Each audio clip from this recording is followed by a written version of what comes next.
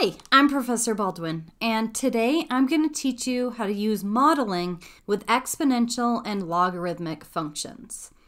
Let's start with exponential growth and decay models. First, look at our equations for exponential growth and exponential decay, and notice that the only difference is that the exponent on the decay model is negative. Okay, if you look at the definition, y is the variable changing exponentially with respect to t, time. y0 will be your initial value when time is 0. And k is going to be our constant. Let's look at some examples.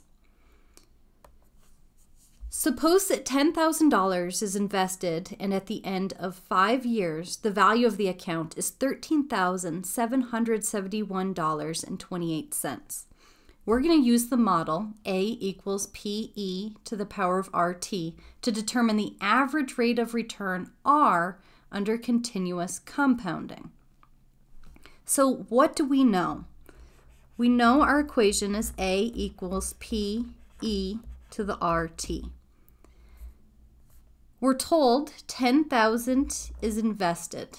So that's the initial amount invested. That'll be our P. E is a constant. It's an irrational number. We're told at the end of 5 years, so that's our time, T. The value of the account then is this $13,771.28. And we're trying to find R. So we have an exponential form. So what we want to do is we want to isolate that exponent. Let's divide both sides by this 10,000. We can leave that left side as a fraction, and we'll have 13,771.28 divided by 10,000. We're going to leave everything in fraction form until we get to the end and we go to put it all in our calculator. That's going to keep us from over rounding. Okay, now we have that exponent isolated. So remember, to get rid of an exponent, you can use logarithms. So we can take the log of each side. And because we have the irrational number e, we want to use that natural log. So we're going to take the natural log of both sides. And when you take the natural log of something that has a base e, you're left with just that exponent. So our left-hand side will be the natural log of this crazy fraction. And on the right, it's 5r. Now remember, we're trying to solve for r. So it's being multiplied by 5, so divide both sides by 5. And now we have that r is equal to this crazy thing, the natural log of 13,771.28 divided by 10,000. That whole natural log divided by 5. So we're going to enter the natural log of this 13,771.28 divided by the 10,000. And you can let the calculator get that value for you first, and then you can divide by 5. And we get 0.064. So this is equal to 0.064. Remember what we're solving for. We're solving for R, which is an interest rate. So we want to convert this to a percentage, and that would be 6.4%. Let's look at another example. Here we have the function q of t, and we're going to use it to determine the age of a piece of wood that has 42% of its carbon-14 remaining, and we're going to round to the nearest 10 years. Well, what do we know? We know time is what we need to find, right? T is our unknown. and we have 42% remaining. This is 0.42% of that initial amount. So this is our Q of t. So Q of t is 0.42 Q0 equal to Q0 e to this crazy exponent and our unknown t. Now remember, we want to isolate that exponent, so let's divide both sides by Q of 0. We have 0.42 equals e, and then our crazy exponent and our variable t. Now we're going to take the natural log of both sides, because doing that will get rid of the base e and will leave us with just the exponent. So the left-hand side stays is 0.42, the natural log of that, and the right-hand side is our exponent, negative 0.000121 t. Remember, we're solving for t, so divide by this crazy decimal. And we do that on both sides. And we get t is equal to the natural log of 0.42 divided by that crazy decimal. Remember, you're not expected to know these logs by heart, so get your calculator out. We're going to take the natural log of 0.42. Then we're going to divide that by negative 0.000121, and we get 7,169 and a decimal. Remember, we're rounding to the nearest 10 years, so that's our decimal place of the tens units, so 7,170 years. So we just learned that it would take 7,170 years for a piece of wood to only have 42% of its initial carbon-14 remaining.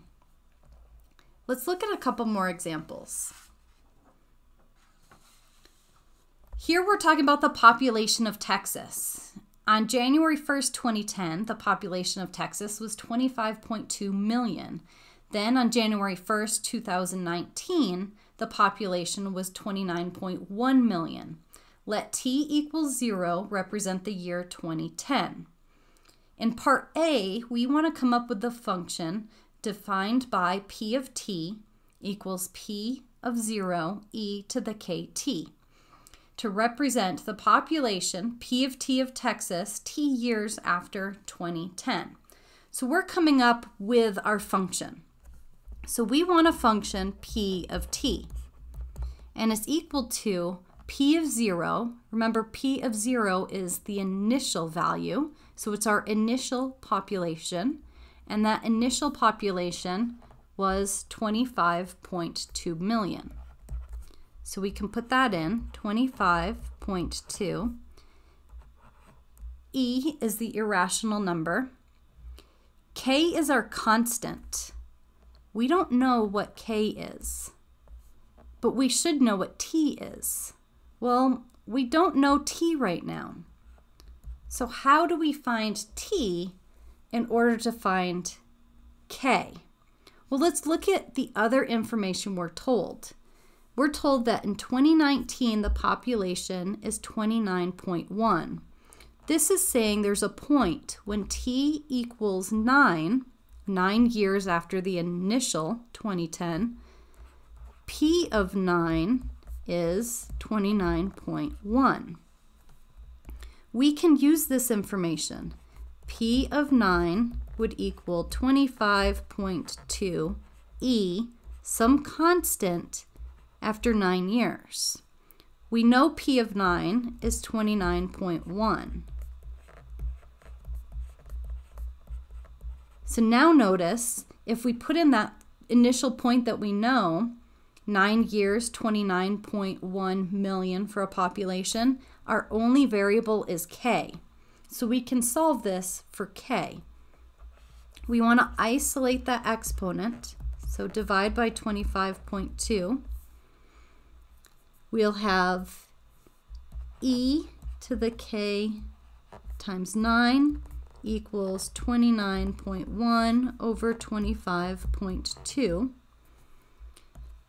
We want to take the natural log of both sides, and you'll get k times 9 equals the natural log of 29.1 over 25.2. We're solving for k, so divide by 9. You have the natural log. Remember, these are going to look a little ugly, but we have our calculator to solve them for us. So let's get our calculator. We want to find the natural log of 29.1 divided by 25.2. And then we want to divide that by 9. And this is our constant. Our constant is going to be 0.01599.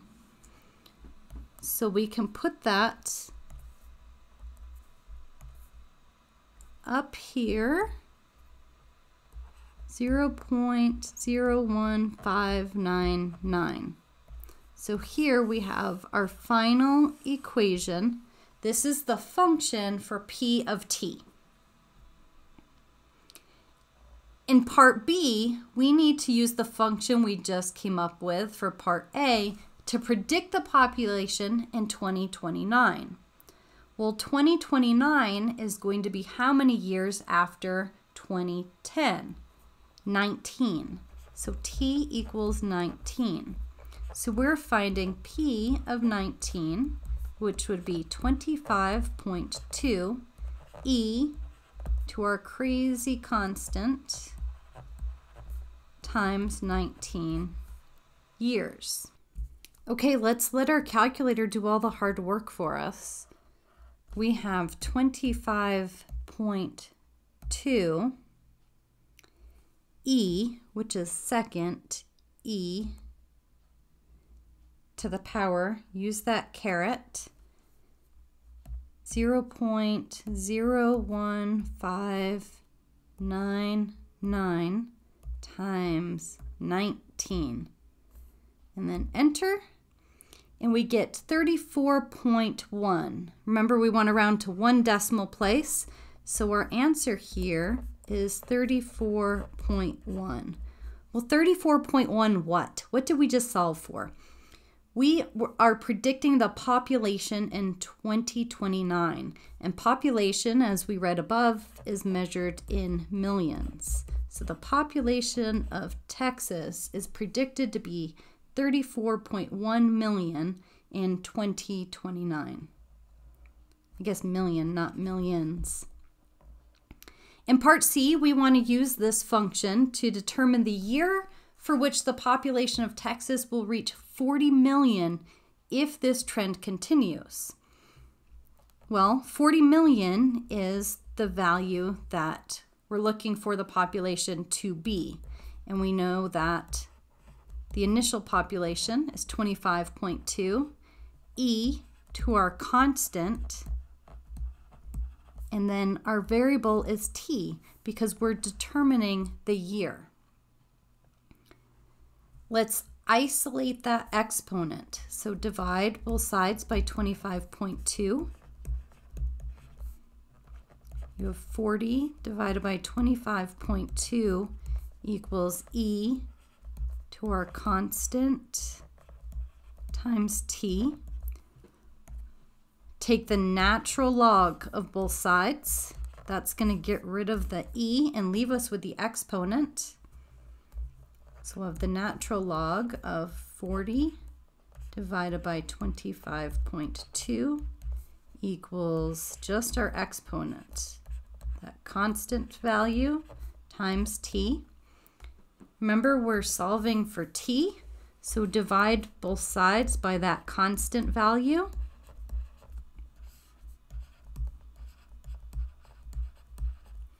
And we will have t is equal to the natural log of 40 divided by 25.2 divided by our constant. So we go to that calculator. We want to find the natural log of 40 divided by 25.2. And then we're going to divide that by our constant. My calculator's a little slow. There we go. Hit enter. We get 28.9. So this is approximately equal to 28.9. And remember, we're looking at years since the initial time. So years after our initial value of 2010. We don't want to round this to 29 years because it's going to actually hit 40 million near the end of 28 years. So it'll be the end of 2010 plus 28 years. The end of 2038 is when we can expect the population of Texas to hit 40 million. Thank you so much for watching. I hope you found this video helpful, and I hope you'll check out some of my other math tutorials.